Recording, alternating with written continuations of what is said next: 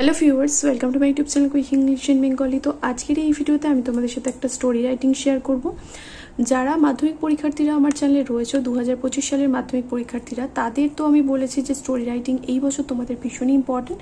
তো অলরেডি তো আমার চ্যানেলে প্রচুর স্টোরি রাইটিং দেওয়া রয়েছে, প্লেলিস্টে ভিডিও রয়েছে। তাও তোমাদের সাথে আমি আজকের এই ভিডিওতে যে স্টোরি রাইটিংটা শেয়ার করছি, তোমাদের দেখবে পর্ষদের আগের বছরের যে পর্ষদের টেস্ট পেপার, সেই টেস্ট পেপারে কিন্তু এই স্টোরি রাইটিংটা ছিল।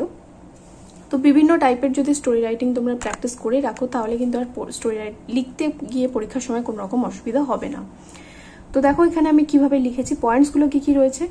এ লেজি কিং বিকামস ইনঅ্যাক্টিভ, একটা অলস রাজা, অলস মানে ইনঅ্যাক্টিভ মানে কোনো কাজকর্ম না করে অকর্মণ্য হয়ে পড়েছিল বা অকর্মণ্য হয়ে গিয়েছিল। ডক্টর কল, ডাক্তারকে ডাকা হলো। Ministers of king meets a hermit offers two cure the king. Ministers of king meets a hermit, রাজার যারা মন্ত্রীরা তারা গিয়ে একটা সন্ন্যাসীর সাথে বা সাধুর সাথে দেখা করলো, যে কিনা দাবি করেছিল যে সে রাজাকে সারিয়ে দেবে। এখানে একটা ড্যাশ হবে।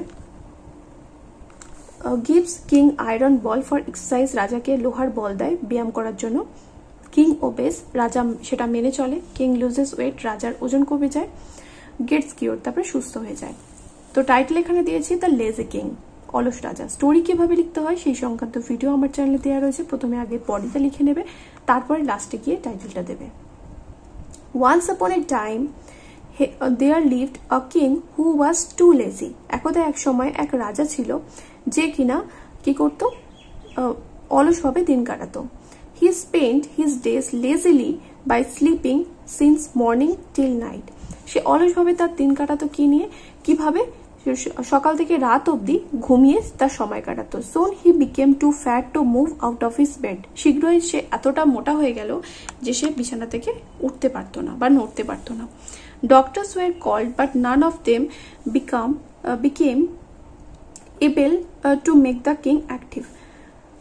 অনেক ডাক্তারকে ডাকা হলো, কিন্তু তাদের কেউই রাজাকে সক্রিয় করতে পারলো না।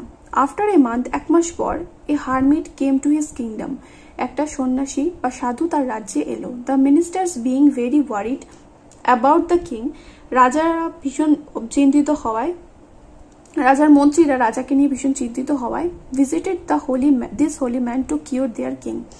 রাজার যারা মন্ত্রীরা ছিল তারা কি করলো, এই পবিত্র লোকের সাথে অর্থাৎ সন্ন্যাসীর সাথে দেখা করলো তাদের রাজাকে সুস্থ করে দেওয়ার জন্য।